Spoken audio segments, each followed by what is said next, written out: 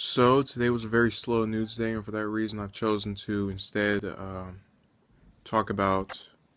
Sorry, there's a little message coming up. The newest episode of Dragon Ball Super. This is what 54. Um,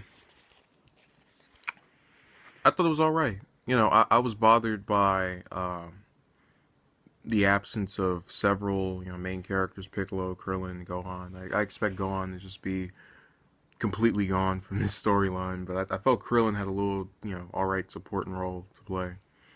Um, it just kind of bothers me, like all of the characters from Z and the original series at this point are just kind of like, if they're not relevant, they're just not there at all. Except for Goku and Bulma, which I guess in a way it's all right, but it's still. And I get the whole you want to see new characters and everything, but give me at least somebody. You have to have everyone, but just one or two guys. That's all I'm asking for. I thought they were doing that with both Piccolo and Krillin. Um, but the one thing that this arc has just been really good at is focusing on someone other than Goku and Vegeta, who I've had an issue with this entire series at this point.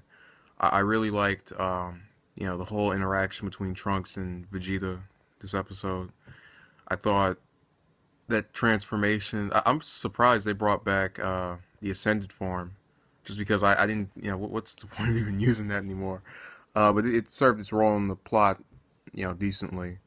And what bugs me the most about just not knowing what's gonna happen, which has been the case with pretty much every part of Dragon Ball since before this, because this is new for the first time ever, is that, and I'm just saying we had a long time with no new content, so that's all I'm getting at with that statement. I was really sort of conflicted on whether or not what they will do with Trunks. Let's put it that way. Because on one hand, I see them, giving him a new form, whether it be Super Saiyan God or Super Saiyan God Super Saiyan, or uh, even Super Saiyan 3, which I'm kind of doubtful about if they'll even use that ever anymore. Uh, because my whole thing is I don't see them having him for this story and not giving him something to do. And I know people argue, oh, in the Cell Saga, he didn't really do anything anyway other than get beat around and all of that. But still, I feel as if they'll give him some new transformation. And I'm hoping that Super Saiyan Blue. Either one. I can interchange between that and Super Saiyan God, Super Saiyan.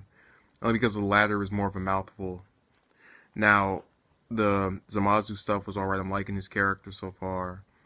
They really, I'm just kind of going back and forth between whether or not he's black.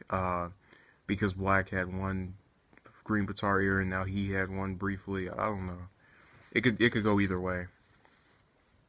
And that's really a story that obviously we'll see in the coming weeks, but I'm very curious about that. So lastly, and I guess the bigger part of this was Goku coming back to Earth, which was good. I thought he was going to be gone for 5 or 6 episodes or something, like just a whole bunch of filler. So it's a nice change of pace to just have some, oh, we'll go here for an episode and we'll be back in this episode. That was nice. My issue kind of comes from the ending, where the whole little cliffhanger thing, and I know those are supposed to be exciting and wonderful, but they're going into what was it, the God of Gods and all. I don't care. Let me get back to my story. I just want to